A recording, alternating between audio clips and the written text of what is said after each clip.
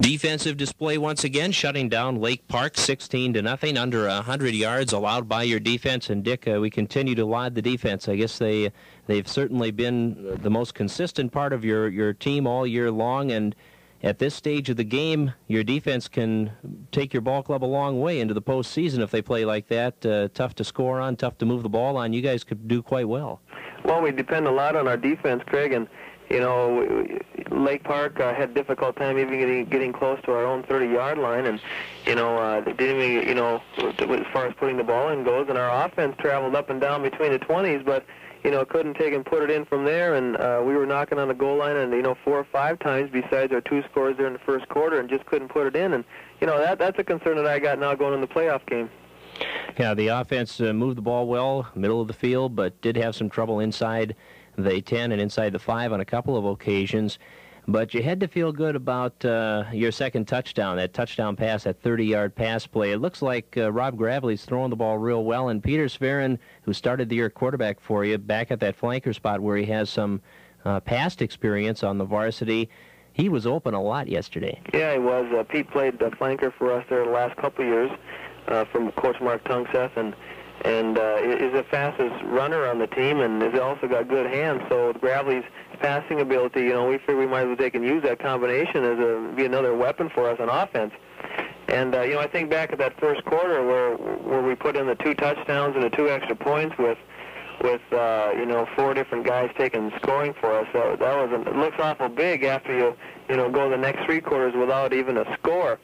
And that 1-yard run by Rob Gravely, which on a quarterback sneak brought down there, and the extra point play from Gravely pass to Todd Bothan, giving us an 8-0 lead, and then coming right back again after their bad punt, and marching down there, and then finally scoring, I think it was from the second play or third from on that second drive for us to Rob Gravely, a 30-yard pass to Peter Sverren. He caught it in the end zone and really had to take, and the pass wasn't thrown that well. We take a look at the video, and it was kind of duck flying through the air, and Peter turned around, you know, across his shoulder and caught the ball and brought it in there. And that was it's nice to be 2 up and then coming back with the extra point play to Paul Davis, who got open on a little bootleg pass in the corner there, you know, gave us a 60-0 lead and a lot of confidence, you know, going into the rest of the game. And from then on, it was a defensive battle. You know, sometimes it takes an injury, I guess, for you to discover somebody. And Rob Gravely, not only at the quarterback spot, but defensively has been playing very well for you in that secondary. He picked off 3 passes yesterday or in your game this week, and he caught a couple of them that you have to look at the films a few times and say, how in the world did he regain the composure or concentrate on that ball after deflecting it to pull it in? Well, he worked hard in practice, and we drilled him quite a bit on staying with that number 99, the Faust, because we knew we were going to throw to him. So he played him man-to-man, and you know, did a good job covering him. And when the ball was in the air, he went for the ball just as much as the other guy did, and he came down with it 3 times, and they were all in the first half, and a couple of the times where it was deflected, he actually caught, you know, intercepted the ball when he was on his back. So, you know, we definitely have to leave him back there on defense because he's a good pass defender for us, and he's earned the spot back there. Bothan and Olson ran the ball well for you this week. Pretty similar yardage totals, I think, and both effective when you needed them to get some yardage. They seem to come through. Do you like that tandem in the backfield? Well, yeah, they've been. It's good that Jeff came along. You know, Bobby Edlin, you know, started back there in the Underwood game and got hurt, and Jeff has took over, and he averaged 4 yards a carry. You know, going over 60 yards, and had a longest run of 11. And Todd Bothan, of course, when he goes in on the dives, averaged 3 yards a carry, came through with about 60 yards also, had the longest run of about 7. And those 2 guys are, you know, working together. I'm still a little concerned. So the third game back there with Rob Gravely, and our timing on every single play isn't you know, the way we'd like it, but it'll improve, and we're going to take and work on this week now when we go into Motley. And we talked about the defense being a key. How about the kicking game? We were talking about that a little after the game, and the fact that Jamie Wallace certainly gives you a big boost there and can mean a lot in postseason play. You know, even on his punts, and he averaged 41 yards a punt. He punted 3 times, and they might not go 41 yards in the air, but he's got that kick to it where the punt goes off at an angle, and it's kind of hard for just one defensive back to take and catch that thing, and oftentimes it hits the ground and rolls for another 10, 15 yards. And that's when you can take an average a punt of 41 and get 50 yards in every single kickoff. That really is nice, because we haven't had that for a number of years, and Jamie is really doing a good job for us in the kicking area.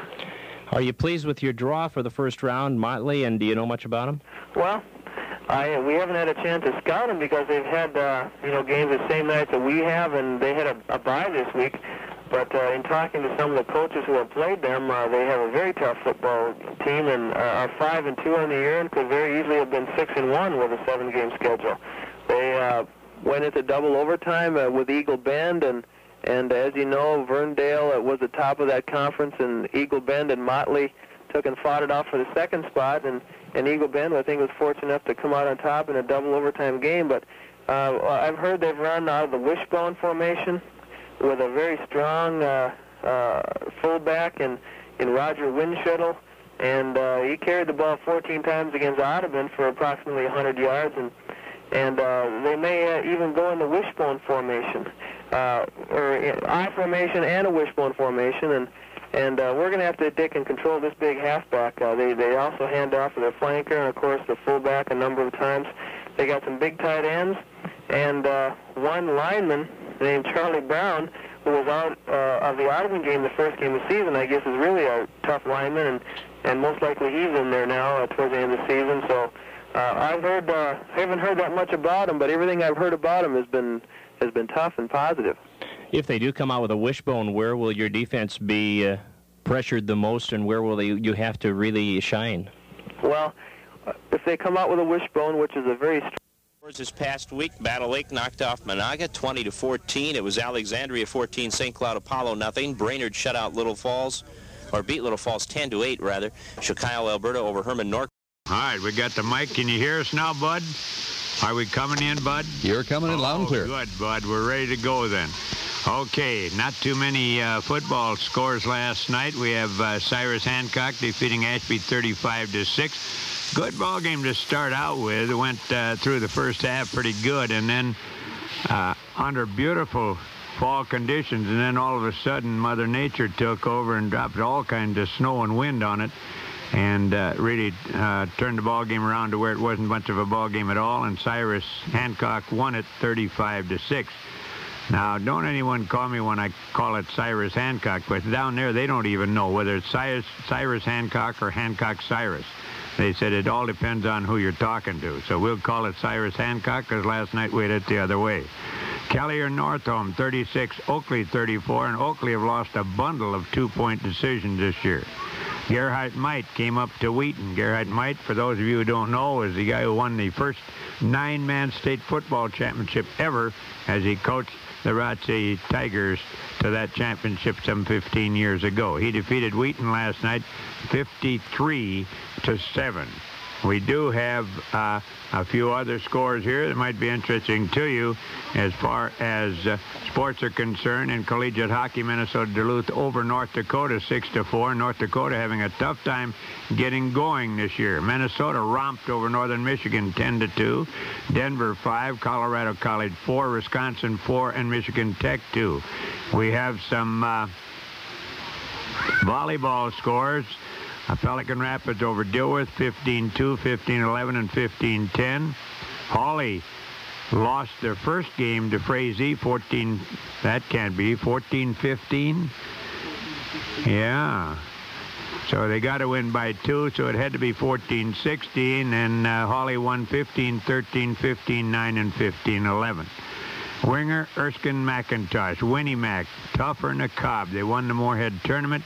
They defeated Ada Borup 15-9, 15-13, and 15-1. And we'll be back after this word, and we'll talk with Craig Samuelson, who's in a hurry to get down and watch the Cobbers get beat by the Johnnies.